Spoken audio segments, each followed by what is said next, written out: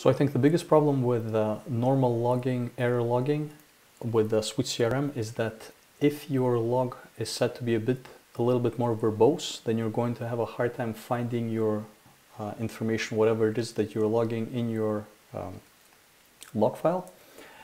And also the other problem is that sometimes you're missing context. You don't know what's happening right now inside your app. So I suggest copy pasting this function that I have here. And what it's going to allow you to do is going to allow you to write functions like this. So you can write to log, then you're going to put the array and then the comment hello.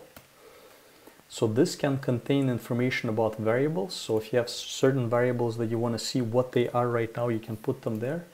And the most powerful feature of this function, I think, is the ability to write objects. So here you can write an object, which is going to basically contain, well, I mean, it's going to contain your object. So you're going to see all the properties and everything that's happening inside of it. And all of the property values are going to be shown right away on the screen, which is very useful. It's going to put it in the custom /log.txt, and it looks something like this. So you can say that it detects like this is the comment, this is the timestamp, this is the contents of the array. I mean, this is the comment and this is the contents of the array. If you declare it just as an empty array, it's not going to put anything, it's just going to be just a comment. And the last thing to mention that's important is that this is going to be compiled into the following file. You need to write it into the following file. So custom extension, application extension utils, custom utils.php. When you rebuild it, sometimes you're going to make mistakes in your code and it's like going to quote unquote break your suiteCRM installation. You're going to get a fatal error. You're not even going to be able to repair and rebuild your system.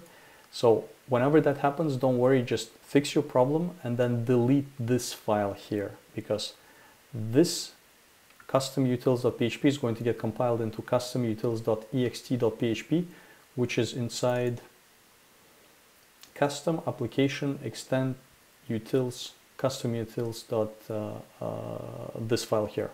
So slightly different path. You see the path changes slightly.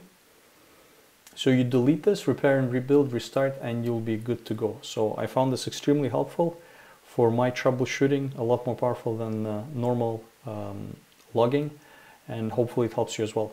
If you found this helpful, please leave a like. I'll put a link to the function code in the description, and make sure to subscribe because more of these videos will be made in the future. Thank you.